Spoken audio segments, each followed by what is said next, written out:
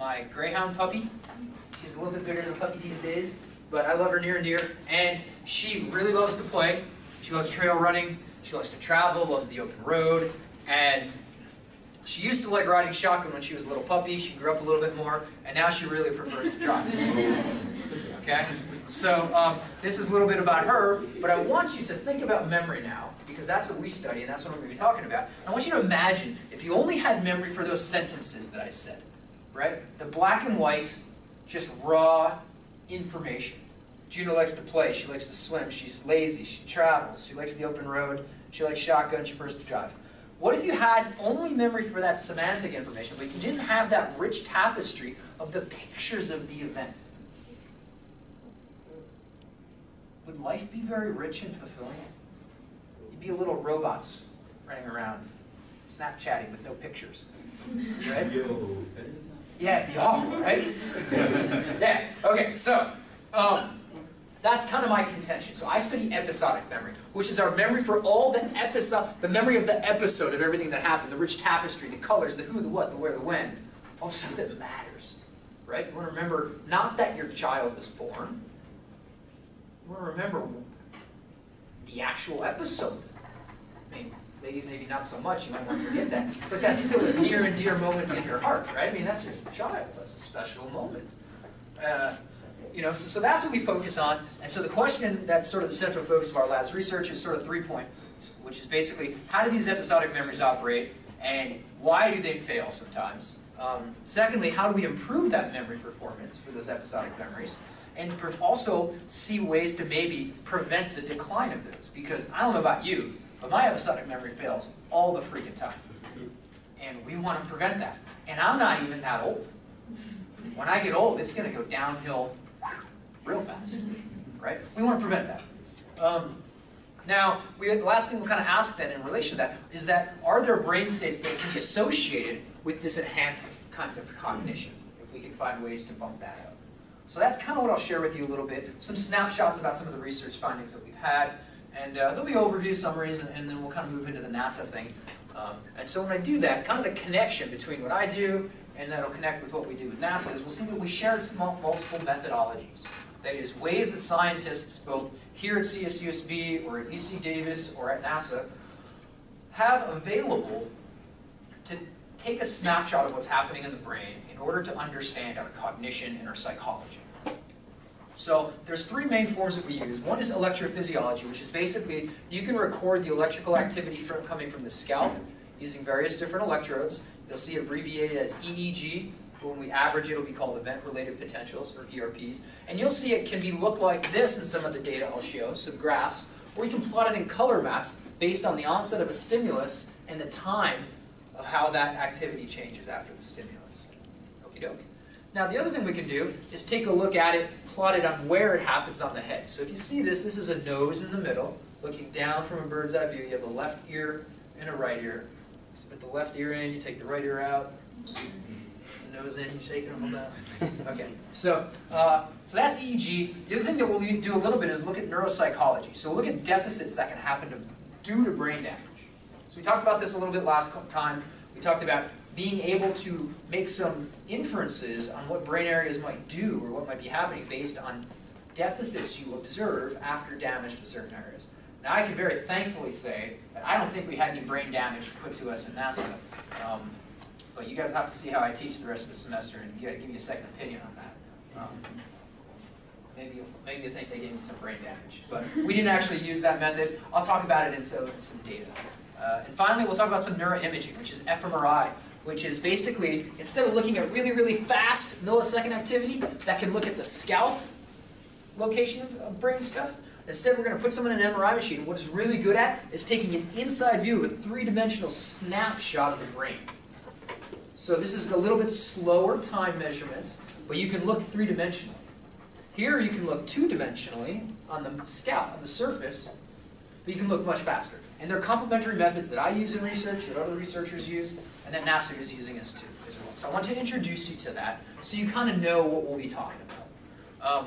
Now, there's 2 big things to know about memory that sort of a good background primer that the field has kind of agreed upon. One is that memory seems to be based upon stimulus-response relationships. So anybody who knows about Pavlov's dogs, you remember our old friend Ivan Pavlov? He rang the little bell, and the dog began to drool. Okay? So you get the drooling dog. I need to replace that with Juno's picture, I think. She's cuter, but she drools less. But anyways, and we can see that that was a huge driving force in the field, led to operant conditioning, behaviorism, classical conditioning, huge part of psychology, understanding of memory, right? Is that memory is a function of a response to a stimulus. Yeah? We'll talk about that, because I'm going to challenge that dogma. Then we'll also talk about the second thing, which is that long-term memory in the brain depends critically upon an area called the medial temporal lobes, and particularly an area called the hippocampus, which is kind of buried deep in there, in the middle part of the brain.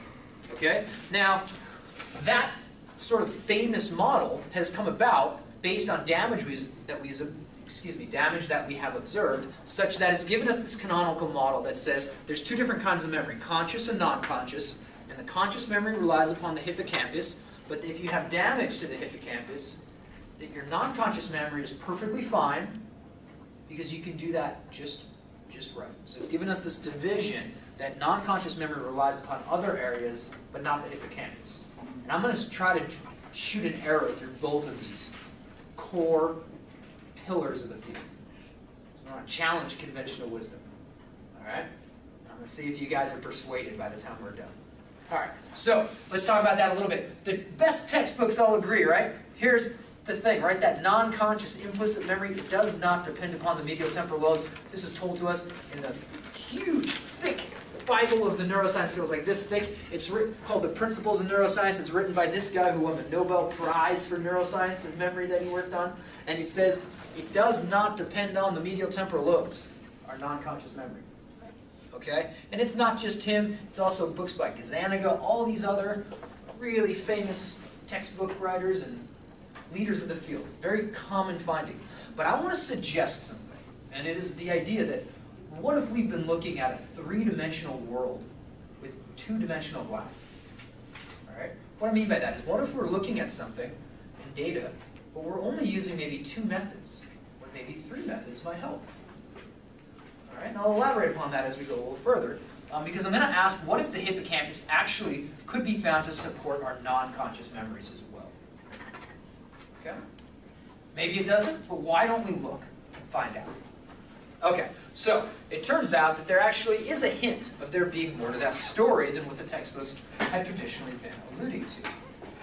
So, work actually by Wei-Chung Wang, who was in my lab at UC Davis, he's a good friend and an alumni from Davis. He found in 2010 that the medial temporal lobe can be sensitive to the status of items that we study, whether it's old or new, outside of our conscious awareness. It's really interesting. But it wasn't the hippocampus, it was a bigger area in the medial temporal lobe, so it wasn't quite the hippocampus. Now, we also found evidence from Debbie Hanula, who I was actually fortunate enough to learn from, because she was a postdoctoral scientist when I was just a little baby grad student at Davis. And she used eye tracking studies in patients with hippocampal lesions and found that the hippocampus did support signs of implicit memory, but it was generally associations. So it wasn't real clear, at least to me, whether it could be the associative role of the hippocampus, that's very well known, that was active for that finding, or whether it was single item memory. And that remained untested. And so the suggestion that I want to make is that maybe these behavioral and MRI methods might not be sensitive enough to detect the subtlest forms of human cognition, which is the unconscious mind.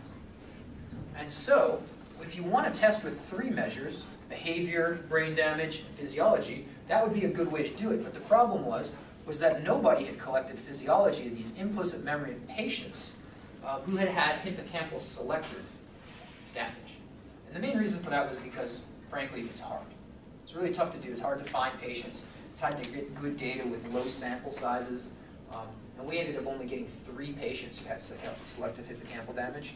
But you'll see that they were pretty powerful data points. And so from that, I just wanted to, given the nature of our talk about space today, right? This wasn't collected because it's hard. But we landed on the moon because John F. Kennedy made a famous speech where he said, we choose to go to the moon, not because it is easy, but because it is hard. And so that was something that I was always drawn to, is doing things that are hard because they are hard. And anybody who will know me at Davis tomorrow knows that it was hard because we had a lot of setbacks. We had a lot of failures. In 5 years it took to test 3 people. All right? You hate your life a lot during those times. So, a couple points, okay? So it's tough, but we want to do it. And so I want to suggest, what if that hippocampus is playing a more fundamental role in non-conscious memory, maybe even a role that's necessary for it.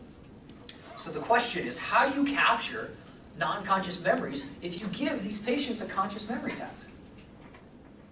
And I'll suggest to you that the answer is the same way that porcupines mate, which is very careful. Man, think about it. All right? Yeah. Okay, so creatively and carefully. What we'll do is we'll look for brain activity, and what you do is you compare the brain activity for when people say they don't remember, okay, this red line, okay? And you compare it to the time when they also say they don't remember, but this time they're right. It really is a new item. So their conscious experience is identical. That is, they don't have any conscious experience of that memory. But anywhere like this, where there's a difference between that biological signal, means that something in the brain is remembering, even though the mind has forgotten. And that's the strategy we'll use. This is data from what other people have shown in '98, showing this effect in this back area of the scalp. So I'm going to orient you to focus on the timing of this, which is about 400 milliseconds. And the physiology is important with that precision, but really, we're going to look for this posterior area of activity that people have found in other experiments, and look to see if it's there in patients without a hippocampus. And when we do that, what we see is a really profound pattern of effects. It's very surprising. In our healthy normal controls, we see that beautiful back posterior parietal activity, just like we saw in that Nobel Prize winner's textbook. But when you look at people who don't have a hippocampus, this is that huge hole in there, you have a massive deficit. It actually goes south. And if you want to look at the actual brainwaves for that, this looks a lot like our last slide. But here, our old items in black are going much further south. So it's really quite surprising. And it wasn't driven by one patient or two or an outlier. We can see here, this is the data point for all 3 of our patients. It's really quite substantial for controls and quantified by a reliable condition by group interaction in our 2x2 ANOVA. So it's really pretty powerful findings suggesting that basically the hippocampus was impaired for implicit memory, and that our non-conscious memory might be relying upon our same neural structures but functioning in different ways, such that a form of non-declarative memory seems to depend upon this hippocampus that it's not supposed to, because all the models say it doesn't. But maybe they're wrong. It seems that hippocampal damage seems to rewire the ways in which our old and new items are differentiated before awareness occurs. And so, maybe it blows up that model and might need some revision in the textbooks. So that was a pretty cool finding we had, and it led us to ask some other questions about things that might be happening in memory beyond our conscious awareness, particularly the brain states. So this is kind of like the part of the talk I started off with, talking about brain states for performance, and going all the way back to Descartes, which you guys are all experts on right now, because we talked about that last class, right? We got this idea that stimulus comes in and leads to a response. We have a stimulus of a bell, a response in Pavlovian conditioning, and even in neuroimaging, we've always modeled all of our neuroscience data of memory as a response of brain activity to a given stimulus. But studies of attention and sensation, particularly led by a lot of people at Davis as well, Steve Block, Ali Mazahiri, Jesse Bankson, they've done great work suggesting that neural state before the stimulus actually influences if and how somebody processes it. So we wanted to ask if that same principle of brain states can affect memory too. When we were at Davis, that's exactly what we did find. We found that this is stimulus onset, and there was a big pattern of theta frequency. There was much more bigger brain activity before stimulus happened. That predicted, and by the way, it was located in the sort of frontal, left temporal parietal area of the brain. The bigger that this effect was, it predicted how good people's actual memory scores were later on once they were tested on memory. So it's pretty remarkable. We were surprised, very pleased. And so we did some follow-up studies asking what structures in the brain with MRI might be supporting that. So that's kind of what we did as a follow-up. We put them in that MRI, and we asked them to study pairs of information, either 2 words or 2 pictures, and we gave them this cue pre-stimulus, and we wanted to know if brain activity here predicted how well they learned this information. So I'll show you a sort of a summary of that. And it turns out it absolutely did. There are two kinds of activity patterns. One was deep in the brain in this hippocampus, and the other was way on the top, sort of right frontal cortex area. Okay? Now both of them actually negatively predicted memory, so that the bigger the effect was of brain activity, the worse you did. And I said, what the heck? This is really confusing. So we didn't know what to do, because we were correlating the size of this pre-stimulus effect with our measure of performance, which is the probability of a hit minus the probability of a false alarm, and they both came out in a multiple regression analysis as being independently accounting for separate variants. What that means is that these are different effects. This is not the same as this. This is not the same as this. And I threw my hands up and I went home and I said, what the heck do we make of that? And I thought about something. We said, we're correlating these two things to this metric of these two measurements. Why don't we separate these and take a look? And that's exactly what we did. So when you just look at the measurements of a memory hit, which is successful memory, it turns out the cortex doesn't care at all. But the hippocampus sure does. That's a big negative relationship. So the bigger the hippocampal effect, the worse likely you are to have a successful memory. But not for the cortex. But check this out. In the cortex, it really hugely cared about the size of the brain activity, because the bigger that brain activity was, the more likely you were to make a false memory, a false alarm, an FA. Which is totally not true in the hippocampus. Flatline.